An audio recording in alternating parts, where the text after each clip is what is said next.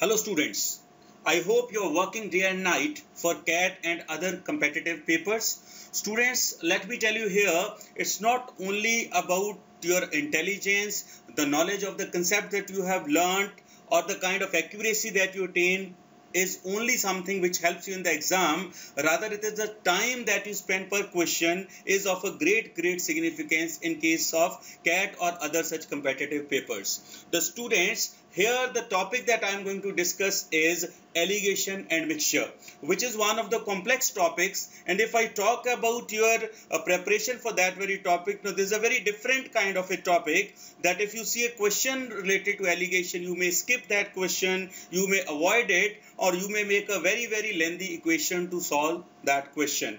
Now let's learn here with the help of an actual CAT question that how can we solve those questions logically, quickly, along with the long equation oriented method to answer that. Now students, just have a look at the question. Now here is a question talking about a dishonest dairy shop owner who starts putting milk into a container consisting of water.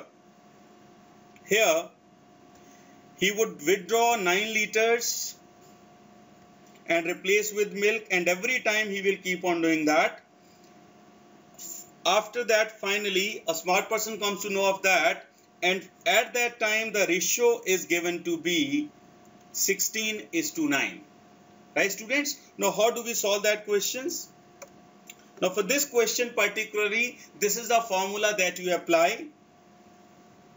Now, as per that formula, students, you write the quantity left is equal to the total quantity and then 1 minus n by total quantity raised to the power t, where n is the quantity withdrawn every time. Now students, here if I refer to the question once again, it specifies that the ratio is 16:9 for water to milk. This means water is 16 if the milk happens to be 9.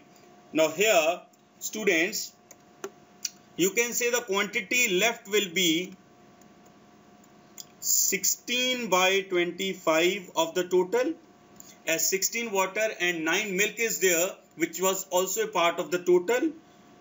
This is equal to the total quantity, and then 1 minus 9 liters are withdrawn every time divided by x raised to the power 2 because the process is done twice.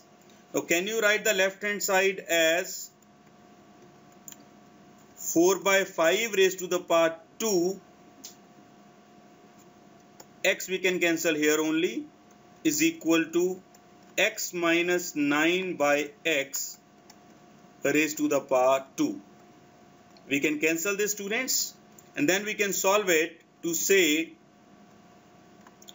4x is equal to 5x minus 45, and solving that to get the value of x to be equal to 45 liters. So this 45 liters here becomes your answer. Right, students? Now let's think about this question logically. Can I say finally what is left over is 16 by 25? And students, do you remember how many times you have done this process? You have done this process 2 times.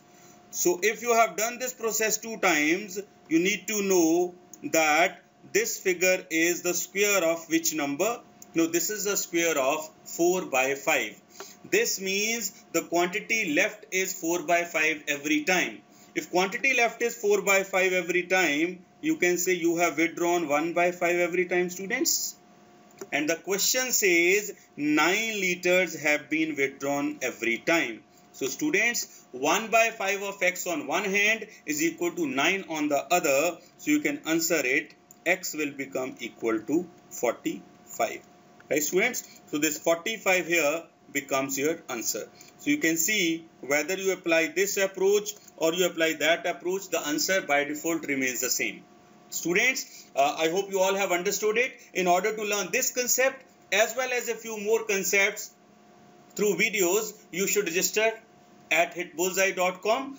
I hope you would have really enjoyed it, and this will really help you in solving the questions in a better manner. Thank you. Happy learning.